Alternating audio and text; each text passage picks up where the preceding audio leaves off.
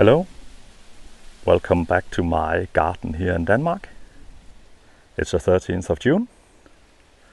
It's officially summer. This is a USDA Zone 7 equivalent. And oh, it has become summer. And we are now on a drought index of 10 out of 10. So it is a really unusual summer. It's a really dry one. And it has of course affected some of the plants. They are not as full as they are supposed to be, at least not all of them. The alliums of course seem to like it. They are rather drought tolerant. This is Allium Globemaster that I have all over the place. It is a sterile variety. The bees really love it, but it will not set any seed, and it will flower for quite a long time. At least if it wasn't as dry as it is right now. One thing that you want to do with your Globemasters is that you want to put them rather deep into the border, because they have rather uncharming leaves at this point in time when they flower. So just as I've done here, you can see it's next to this Rozanne, and that will hide the leaves of the Globemaster, of the Allium. In there you can see the rather ugly leaves, and these are actually in a nice enough position, not any issue there. Only the plants are around them are rather low due to the drought, but that is an unusual circumstance. Beauty bush, that is looking really stunning right now. That will become quite a lot taller, should become twice as tall, and hide the roof of my neighbor's house. I'm looking forward to that. That will be nice. As you can see, I have quite a lot of Globemasters over here. On the other hand, I don't have that many over here in the newly established border.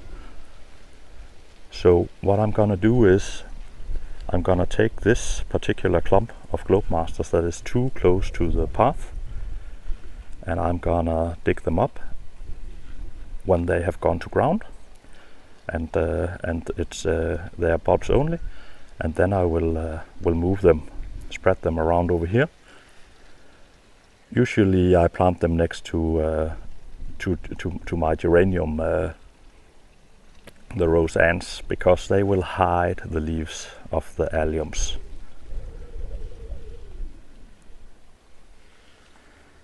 Down here, oh, I should have deadheaded, but I did not. Iris sibirica. This has been looking really nice. Hasn't been flowering that long though due to the drought, but it has been looking really nicely.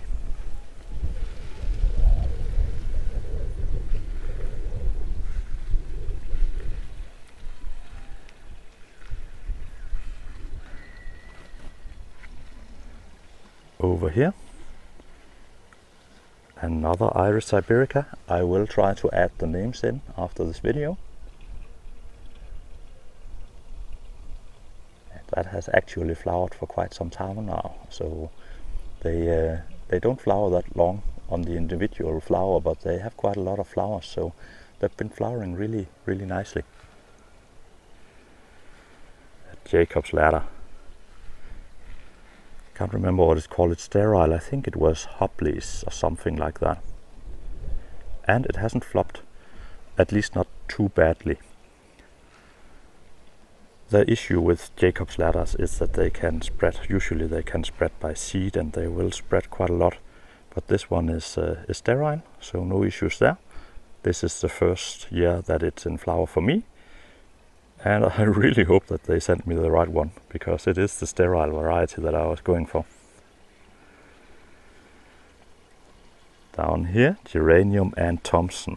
That is a nice looking geranium. Should flower for a really long time. And of course, as I told you, I have this Geranium Rozanne as well. Geranium Rozanne is definitely one of my favorite geraniums.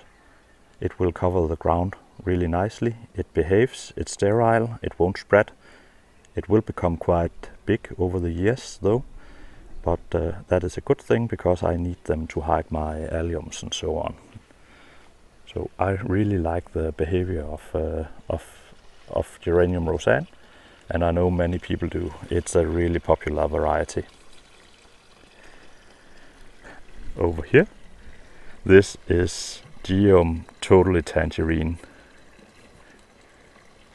and I think this is when it looks its best. And I like it next to Nepeta Walker Slow. All of my Nepetas here are Walker Slow. Some of them are rather tall, but that is because the soil here is actually rather good. So they will become taller the better your soil is. So if you have sandy soil, they won't be as tall. But here I'm actually on a quite heavy clay, but I've soil improved over the years, so the soil here is rather good, and hence the Nepetas are. Some of them are, as you can see, are really tall. So this Walker Slow is actually taller than it was supposed to be. Talking of plants that are taller than they are supposed to be, I'm pretty sure that my mother originally purchased this one as an elder called, I think it's called Black Lace. You can see the leaves right there. But Black Lace is supposed to be only 1.5 meters tall, so it was supposed to be lower than I am, but it is in fact quite a lot taller. I think that's at least 5 meters. Things that I got done since last time: I put in a foundation for this rather nice looking trough, since I think this will be its permanent location. It looks really good in there. And that's definitely the place where I want it.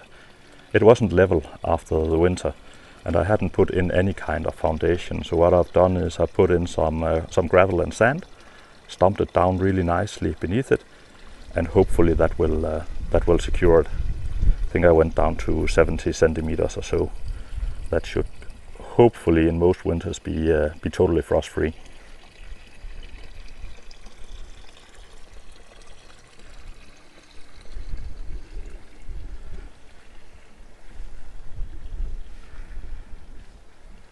In here, West Country series Lupin. I think it's called Masterclass. It is at its very end of the first flowers though. The second flowers are beginning to appear. You can see them in flower down here. And I will remove the spent flowers as they fade.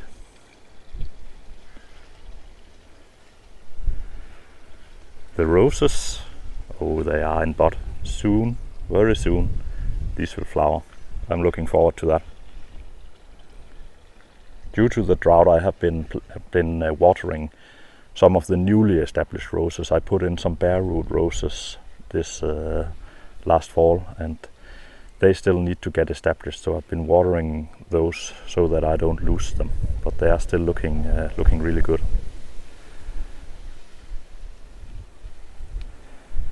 See them there. These are the newly established roses. I think they'll look really good.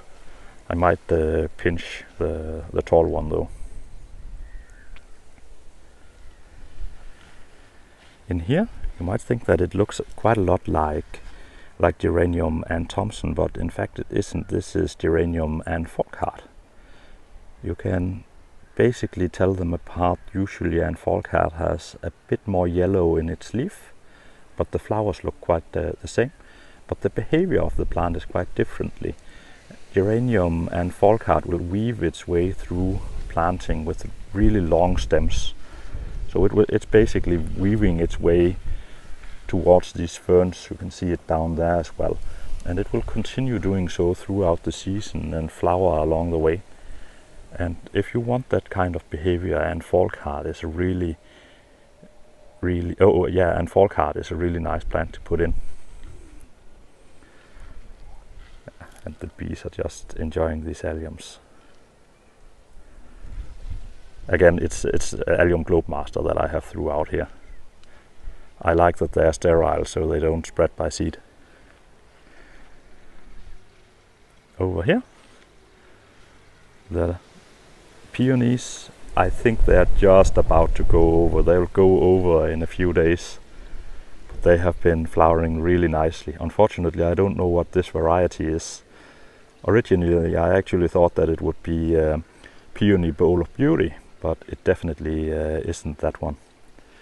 And they are the same. There are 3 peonies in there, and the flowers all look the same. So it isn't some kind of mistake from where I purchased them. It would be my own mistake. But I can understand why I purchased this one, because that is looking really good. That's a nice looking peony. Yeah, I have one bowl of beauty in flower in here. I can see that one, now. Let's just look how that one looks like that. They are actually fuller. They will open up sort of a little bit and expose the center.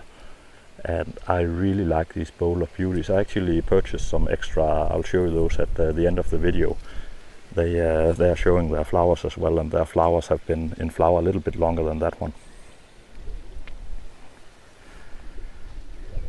Combination of Nepeta and Geranium, totally tangerine. Nepeta is flopping just a little bit here, but the funny thing about these Walker Slow, when they flop, they will reshoot from the center, so it doesn't matter that much when they flop. Usually I remove flopping plants, so it's lucky that it has this rather well behaved way of flopping. Yeah, in here you can see I established some new plants in there. I had a plant in there that was just spreading too much by seed, and it also had that unfortunate behavior that the seedlings were really hard to remove. So I removed the entire plant altogether, and I've mulched around these newly planted plants to keep in the moisture. So hopefully that will keep in the moisture and allow these plants a good start in life. And I am mulching. Basically, I skipped on the mulch in spring, and now I've regretted it due to this drought, so I purchased quite a lot of mulch. And as you can see throughout this border in here, whenever I put something new in, these are some newly established Rozannes, I mulch around them, and that's just to keep the water in. There isn't a hose ban on, so I'm allowed to water as much as I like, but I would like to water as sparingly as I can. Oh, another nice looking plant. This is a willow. I think it's called a creeping willow. And I like that next to this. Yeah, I call it the pond, but it is really, really small for a pond, right? And as you can see, just behind it, you can see this copper rose that is on its way. That will become really tall. That should become quite a tall plant, perhaps 3 meters tall. And also behind those, I also have some Joe Pye weed on the way. They were established last year. I don't think that they will poke up over these plants yet though, but in the long run, next year they should. So I am trying to do a staggered planting in here, so that I'm able to see the plants that are at the back.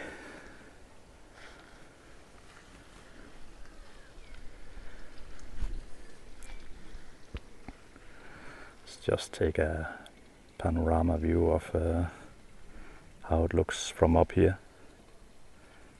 Even though there's a drought on, it still looks really nicely. But I am hoping that this drought will end soon.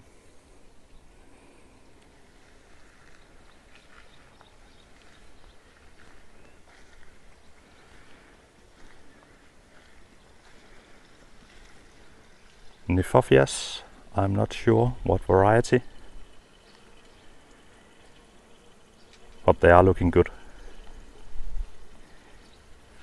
Foxglove, also looking good. Foxgloves are biennials, so they will seed and they will appear. The first leaves, the first year with only leaves, and the second year they go into flower. And then they usually die. Sometimes you get a third year, but not very often.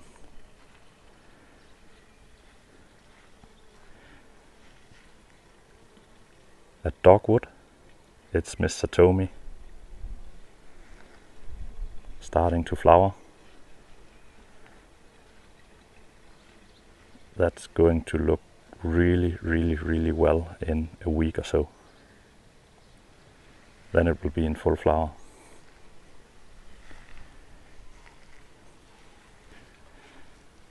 Over here at Geranium Ann Thomson, coupled with a West Country series Lupin,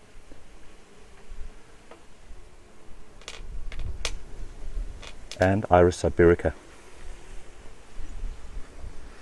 Yet another Iris sibirica. I'll try to put in the name for this one as well. That has been looking stunning. It looked really stunning about a week ago or so.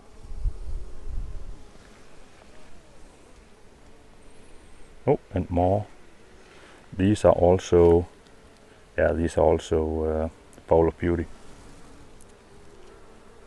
Coming into flower, and that's definitely a Bowl of Beauty.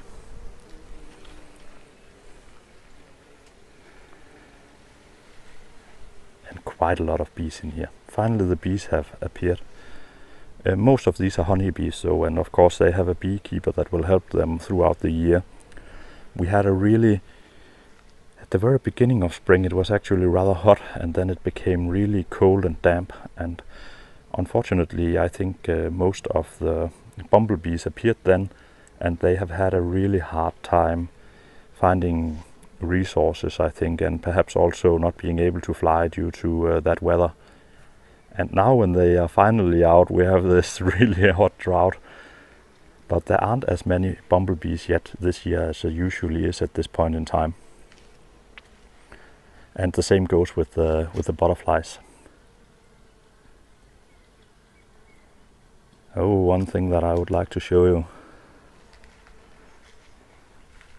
When new housing is established here in Denmark, they'll put in quite a lot of sand. And as you can see right here, the ones that put up this house also put in the lawn.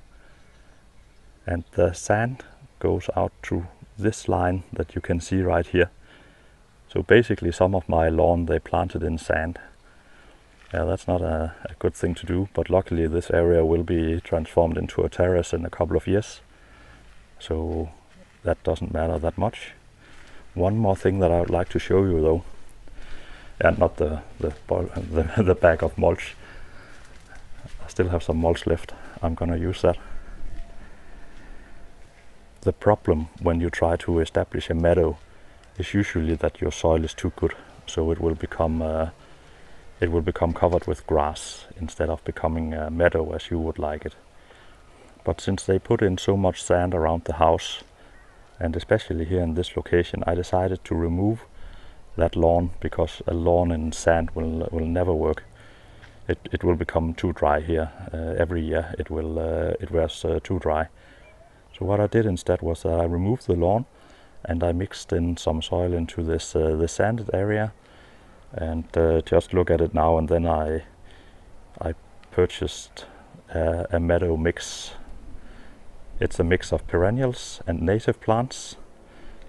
I cannot recommend you to plant exactly the same, because some of the plants here in Denmark might be invasive in other countries. But just look at that. The yellow ones is a Danish plant. It's looking really well. It actually supports one of our butterflies. We have a very small blue butterfly, and this supports that plant. And of course the lupins, that's for me strictly, because those aren't native. But this looks really good, and there is quite a lot of bees in it. Quite a lot of bees. Oh yeah, and just behind it you can see there's a mess, but I think I'm gonna put in a parking space for my trailer. So that's going to be changed probably in a year or so. And of course that sand ran along the entire house. One more thing that I would like to show you. As you remember, I don't have a kitchen garden this year, if you've watched this channel before, but I did have one a couple of years ago. And what I created here also a couple of years ago is this is a Rio net that I have rolled up. I had help from my neighbor rolling this, because when you roll it up you don't want it to swerve back into your face. It can take your eye out, so take a little bit of care there. I use glasses, so I'm not that worried, but take a lot of care if you decide to do that. But this is basically a Rionet, one that will rust and has done so. I like the colors of it. I rolled it up initially, and I secured it with plastic strips. I felt that the plastic strips did look rather ugly, so what I did instead was I ended up bending these so that they are kept in place, and that works out. It's really a stable construct, and what I use it for is I grow peas and beans up it. I have usually I have tall beans and tall, so these will support these plants. And these are really sturdy constructs. I got that idea from my mother, and I don't know who she stole it from, but it actually works out really nicely. The only thing is you shouldn't cut too much on the quality though, because on some Rionets these are not fixed so well together in the joints. But this Rionet is really nice in the joints as well, so check on that before you purchase it. And I did cut them down a little bit. They are almost as tall as I am. And the peas and beans will actually flop a little bit over the top, so perhaps I did cut them back a little bit too much, but it doesn't matter. It actually looks fine when a bean comes like this and goes over the top. So I'm hoping to put these into good use in a couple of years.